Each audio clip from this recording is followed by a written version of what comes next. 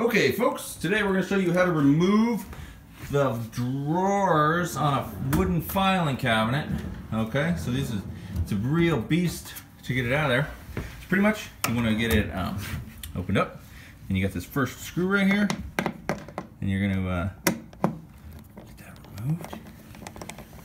Pretty good, going good so far. Get that screw removed. Okay, we'll just throw it in there. Now we're going to go to the other side of it. Get the other screw. It's got to be these ones right here.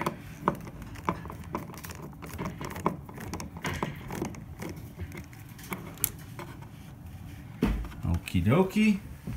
Throw it in there.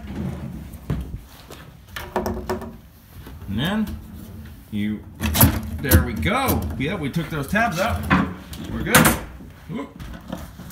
And that's how you remove drawers on these wooden filing cabinets. You just remove that one screw, then they should just pop out.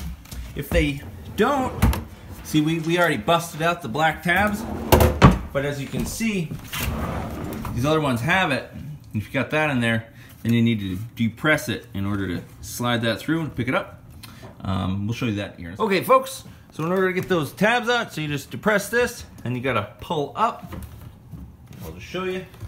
And on the other side, do the same thing.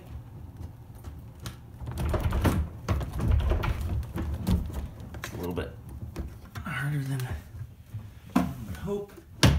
There we go. We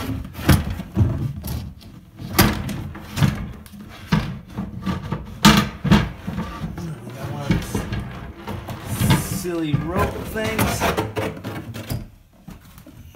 Okay. Okay, you might have these little ropes in there that are holding them back, but yeah, folks, that's how you remove the filing cabinets on these big old heavy wood filing cabinets. Thanks for watching. Please don't forget to like and subscribe.